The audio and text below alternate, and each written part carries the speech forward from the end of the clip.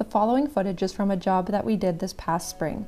It demonstrates what happens when baby raccoons are fully mobile and able to exit their den, but are not ready to forage with their mother and in turn not able to exit our one-way door yet.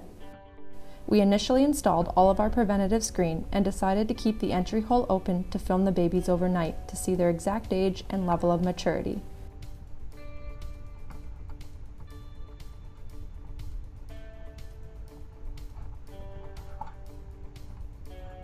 We had gone into the attic and attempted to get a glimpse of them on day one, but they were too quick and were hiding in the soffit. As you can see, the mother raccoon sits back and allows her babies to explore on their own, getting their bearings of being outdoors. It is between 4 and 6 weeks that baby raccoons become mobile. Their mother will start to wean them between 2 and 3 months, which is the age gap you are witnessing in this video. Once the mother knows that they are ready, they will leave the den as a group and the mother will guide them through foraging for food. As the young raccoons continue to grow, their mother will teach them how to hunt and how to climb trees to escape predators.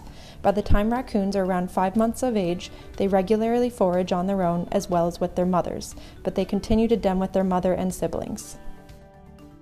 Mother raccoons have 9 months of trials and tribulations attempting to teach their young everything they know about surviving in the urban jungle. Being a highly intelligent species has allowed them to adapt to most situations. After witnessing this footage, we decided to leave the entry hole open for another 1 to 2 weeks to allow the babies to grow up and be able to exit our one-way door with their mother.